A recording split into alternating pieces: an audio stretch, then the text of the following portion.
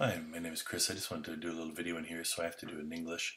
I'm using a Mac, and Macs sometimes aren't nice with RTF files. A lot of the files are going to be rich text files.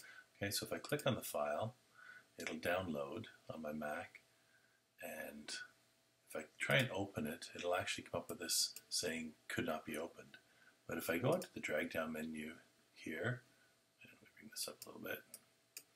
If I go into the drag down menu, I say show in Finder, and there it is. If I try and open it here as well, it's going to have a problem. But if I right click on it, I say open with Microsoft Word, for example, then it's going to open up just fine. I can type in with there. Okay, so just that extra little step if you're on a Mac to make sure you're telling it how to open these rich text files, otherwise it gets confused. Okay.